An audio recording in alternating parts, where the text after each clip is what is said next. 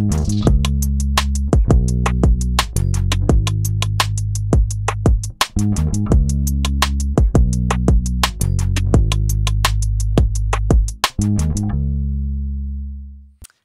everybody, thanks for tuning in to zZounds Live. This is Justin, and I am here with a very special guest today. This is Mat Koehler, the Senior Director of Product Development. I got that right? Yeah, or Guitar Geek. Guitar Geek works better, right? We are at the Gibson Garage, though, so we're going to be speaking with Matt here and kind of picking your brain with all things guitar and to talk about the Epiphone anniversary coming up here. Yeah, so, awesome. Yeah, man. Cool. Yeah, why don't you just... tell us first about your history with Gibson so far. Yeah, so I've worked at Gibson almost 8 years now, 8 crazy years, but kind of been fortunate to, especially be in the current regime at Gibson for the last 4+ years. Okay. They've really empowered the guitar geeks, and so as a result of that, I'm now heading up all the stringed instrument product development. Okay, that's company-wide, right? Company-wide, cool, yeah. Cool.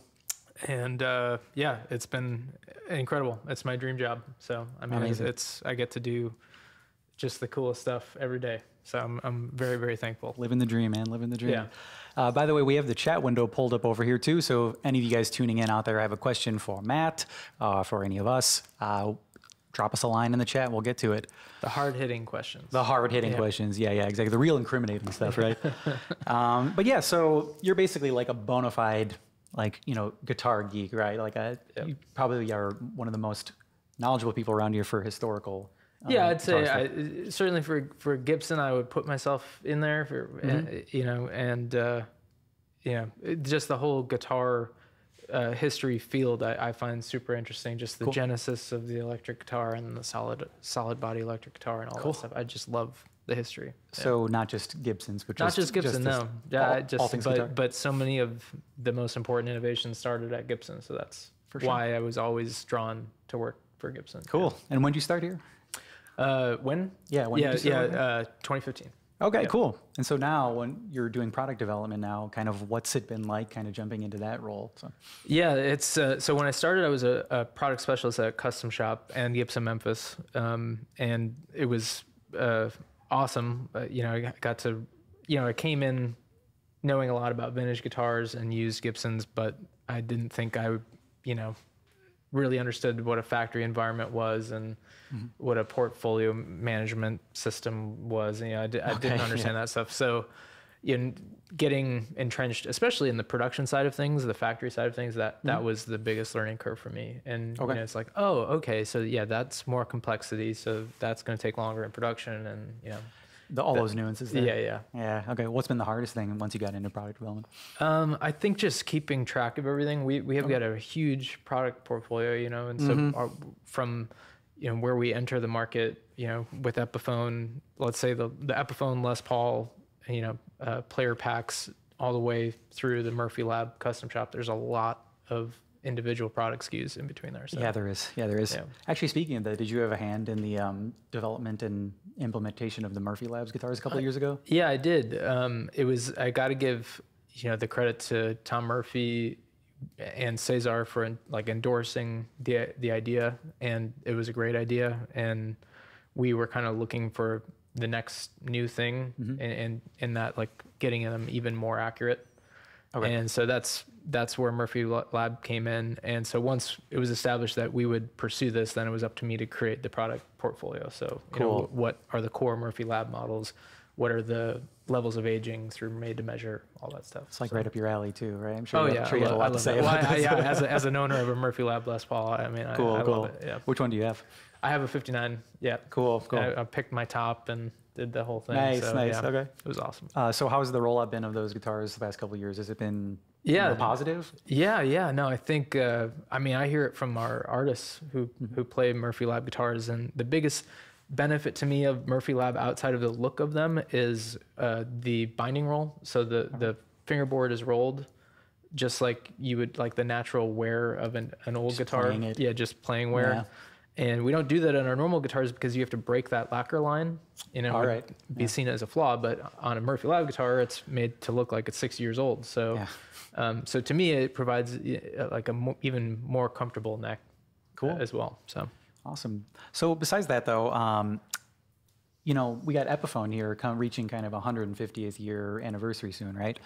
So kind of what's it like to have jumped into this company and be a part of something that's been, a century and a half old? Yeah, no, I mean, I love history, and I was a huge Epiphone fanatic before I ever joined Gibson. In fact, I had a vintage guitar business called Holy Grail Guitars, and I would tell people, I still tell people, that Epiphones were my specialty because there wasn't a whole lot of knowledge about the vintage Epiphones, especially the era where they were made side by side with Gibsons in Kalamazoo. Yeah, yeah. And so you could find them, and people didn't really know what they were worth. And so I would learn as much as I could about it, and then try to find them. Cool. Yeah. I mean, yeah, that's old vintage Epiphones is something that I'm not very knowledgeable about. So glad there's people like you out there that can dish that stuff up. And once you're looking for old guitars or rare guitars, and you still may not know what the fuss is all about. So I can tell you, like, for Epiphone, I had always heard that their arch tops, their 30s master built arch tops, were cream of the crop, amazing instruments. And then I got my first one and I was sold. I was like, oh my God, this is like the loudest instrument ever. Super lively. Super lively. Yeah, I had a Triumph, and I know David Rawlings has an Olympic that he likes a lot. Cool. But they're all just amazing. So that was like my entry point. And then I found a late 30s flat top, an FT79, which that model designation eventually became the Texan. Oh yeah, okay. But it was a walnut back and sides, like square shoulder dreadnought. Cool, old walnut one. Yeah, and that was like my main acoustic guitar for the last however many years, 10 plus years. So. You still playing it? It's not as much, no. More. Well, I wish I was more, but yeah. So in terms of kind of vintage production models that you guys do now, do you have any like favorites right now? Yeah, definitely. So I love that we're doing the Frontiers, just in terms of classic Americana design and pickguard design. I love the Frontiers. The Casinos from USA might be my favorite model that we're running at USA right now. Just super musical, hollow bodies, like they're just so fun to play. And so because it's the 150th anniversary of Epiphone this year, we've got some cool tricks up our sleeve and some stuff that we've never done, before or since the 40s, 50s, and 60s that we're going to bring back. Huge. So we can conceivably look forward to some new products and designs. I can say that you will see some Batwing headstock things. I know people have been clamoring for that for a while. Cool. And a brand new arch top that's inspired by the original. Is kind of a continuation of the previous master built range. Awesome. When's that rolling out? You guys have a date set? All over this coming year. So I think you'll probably see the most saturation in summertime. Okay. But there's a lot of stuff planned, and it's definitely a celebration. Like this is it's a big deal. We don't just want to introduce long forgotten models or reintroduce them. We want to tell the story of Epiphone and why Epiphone matters. Yeah, now's a good time, Zenny, right? Big anniversary. So, yeah. So I know that when you were first starting with the company, you had to deal with the changeover from the Gibson Memphis location closing. Did that have a hand in how you guys went forward with development here in Nashville then? Oh, absolutely. Yeah. So, I mean, the Memphis facility, it was my second home. I'd split my weeks and spend half my time there. Were you living down there then? Half the week, yeah. Okay. So it's kind of a weird arrangement, but I grew to absolutely love everybody who worked at that factory. And Mike Volz is still one of my good friends, and he was so pivotal in developing all of that. And David Winters was the general manager at the time. So shout out to those guys. But yeah, so the facility itself, though, it wasn't maintained the best, and it's just kind of we dealt a bad hand with the facility. So that was one of the other reasons that we decided to bring it all back to Nashville, aside from just wanting it all to be here in Nashville. Yeah, so, it's all in one place now, right? Yeah. So I had to help manage like which of those products went to which factory. So we had the custom shop craftery, we had the USA craftery take on part of the range. Okay. And we're still sorting through that because we were able to, we did so many different models in Memphis that we just can't do them all, can't integrate them all, but we're working on it. So I'd love to see ES 175s and more of those kind of guitars too. Yeah, I was going to ask if the dust kind of settled, so to speak, since that happened a few years ago. Yeah, I mean, the good news is we're still seeing a tremendous amount of demand. So for the current product line, the bad news is sometimes that means you have to wait longer before you refresh it because you got to cycle through the demand and the orders, Yeah. Do we got a question coming up here? No, we just got heart emojis. All right, we got some love from people out there. So thanks for chatting there. So kind of once you actually became head of product development, was there certain changes or enhancements that customers were always requesting that you have to parse through, or? Yeah, actually, even before that, so I was product manager at Custom Shop Next, and so it was kind of in I think it was the 2018 timeframe. I basically had the keys to say these are the changes we're going to make to the historic reissues or to the custom shop product range. So I had to create that portfolio. Is that kind of overwhelming at first? No, I was primed and ready to go. So I already knew, and I'm a forum geek. I already knew where we wanted to go. We just had to figure out the supply chains to get there. So paper and oil capacitors and the correct vintage taper potentiometers and unpotted custom buckers. And so there are all these changes that I wanted to make sonically, outside of the aesthetics of the instrument. But then there's all the OCD stuff, like getting the vintage logo exactly correct. And, that stuff matters, man. That stuff matters. Yeah. The color of the silk screen. And so that's kind of where it helps to be OCD, is it just gets them that much more accurate to the originals. And, for sure. I would say that especially some of the Murphy Lab stuff you could put side by side with the vintage equivalent and you wouldn't be able to tell the difference. Yeah. That's a badge of honor right there, though. Yeah. So which model are you most proud of that you've had a hand in developing right now? If any. I know it's like choosing your favorite child. Yeah, exactly. I'm proud of all of them. The ones that I think it was just it was a labor of love. It was a long development timeline, but the mission was get them perfect. And that would be the Carina, Flying V, and Explorer. Okay. So those models from Custom Shop, that was like my pet project. And it's really, there aren't that many of them out there, the originals. So how many are there, do you know? Well, in 1958, 81 Flying V's shipped and 19 Explorers shipped. So and that's how many we actually made of the first collector's edition limited run. Okay. So, nice little homage to that. Yeah. So anyway, so that's like my, probably my most proud project, but then also the Ted McCarty concept that we brought to life more recently, the Theodore, that was super cool. And that's one that I stumbled upon in the archives and didn't believe it at first. And then I learned that my friends at Gibson USA, Keith Medley, who's mastermind of so many great USA models for the last 30 plus years, he'd seen it. He'd seen the blueprint. He was like, oh yeah, no, that's the one. Yeah, that's Ted McCarty's. I'm like, so we never did anything with this? He was like, no. Never. And I did. He wanted to, but yeah. So we finally did, and awesome. It was cool because I think we didn't know how it was going to do. We hoped that the story would help sell it, but they were gone. They were sold out like immediately. Nice, cool. So that's always a proud moment too. Is like to know that people are as into this stuff as we are. Yeah, he's got to find that middle ground, right? Yeah. Of like, is this worth the cost we're going to put into this? Is the juice worth the squeeze? Yes, is the exactly. Common phrase. Exactly. Yeah. So basically, like, let's say this building right now goes up in flames. What are you reaching for to save? Oh man, I have some personal guitars in my office, so it might be one of those. Yeah. I have an Epiphone El Caiola. Speaking of Epiphone, that I brought into the office because it's kind of a weird guitar from the late 60s. It's an El Caiola custom. It's got two mini humbuckers. It's a long scale, 25 and a half inch scale with a wide nut and a 0 fret. So it is really a strange, yes, but it sounds incredible. It sounds amazing. So anyway, that might be the one I would go. Okay.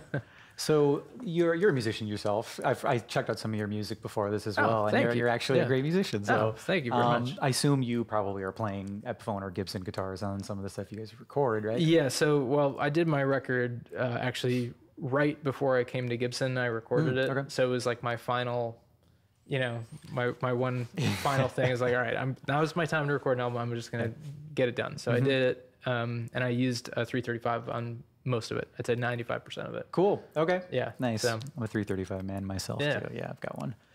So yeah, do you still make music now?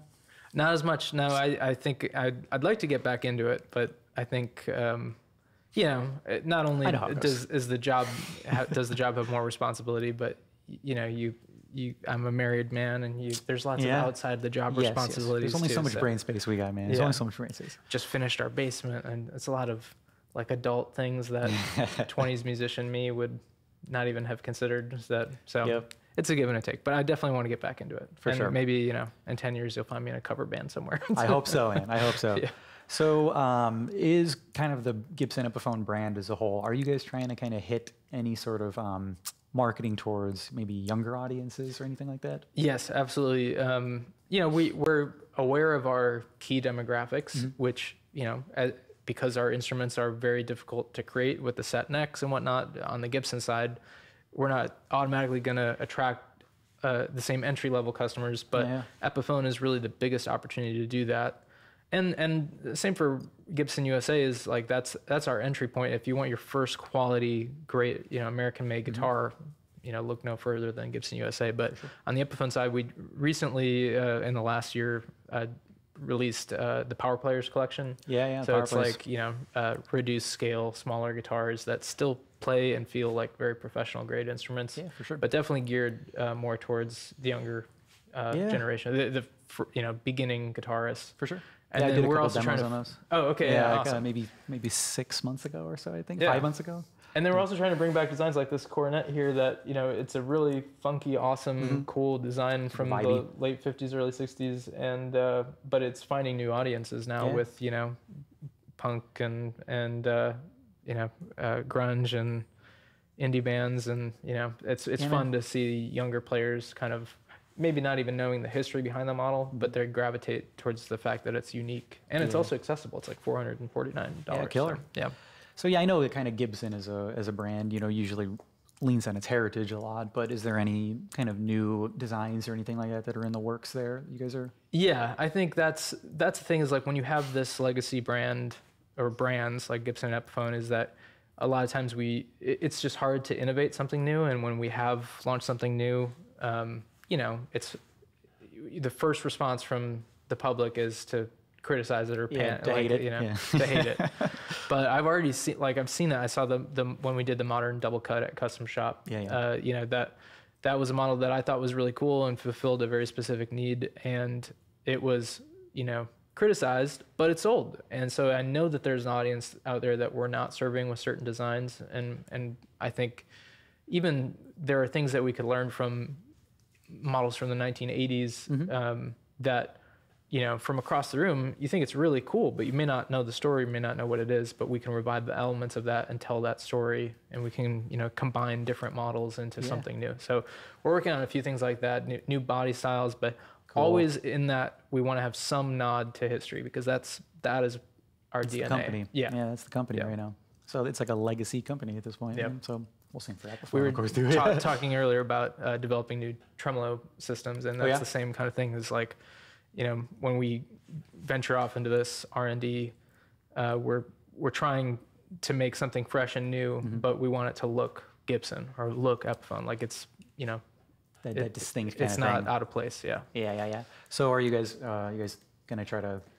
Yeah, we probably have like 500 active R&D projects right now, so there's a lot of stuff going on. But you may not realize that. But every week we introduce a new product, so there's definitely a lot going on. Yeah, it's a lot. It could be a limited run, it could be an artist model, it could be you know, some new colorways that are being refreshed. But yeah, a lot going on. What element of the new designs are you most excited about, though, personally?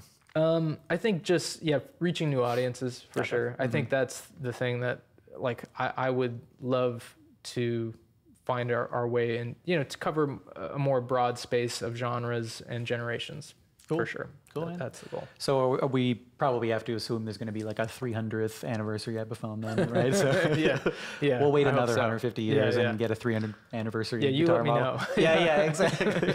We'll pass that down the line there. Yeah.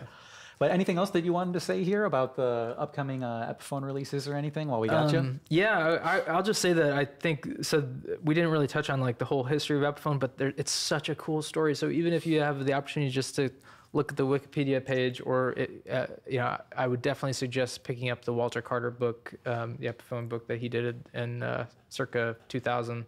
Okay.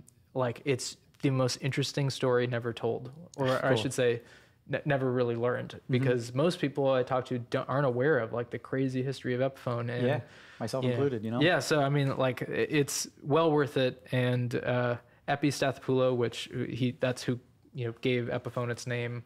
He passed away in 1943, but before he passed away, that was probably like the golden era of that time period. Okay. And then after he passed away, his brother Orphy took over, and he's who sold the company to Gibson through Ted McCarty. Gotcha. So there's this whole period of like, the best years for Epiphone, followed by the dark times, and then revived. It's like the classic epic tale of like, redemption. So the good versus evil right there cool. of guitars. Yeah. All right, cool. Well, unless there's any other people out there who have questions for Matt, drop them in the chat now. Otherwise, Matt, really appreciate you stopping in and talking with us today. So, yeah, thank you so much. And obviously everybody, check out zZounds. We got a bunch of Epiphone and Gibson products there, and we're all excited to see kind of where it goes in the coming years and for the anniversary models that Likewise. come out. Yeah, I'm excited. Yeah, but appreciate it. Yeah, thanks so much for being here with us. Anytime. All right, guys. Stay tuned for another zZounds Live episode in the coming weeks. But thanks for tuning in, everybody.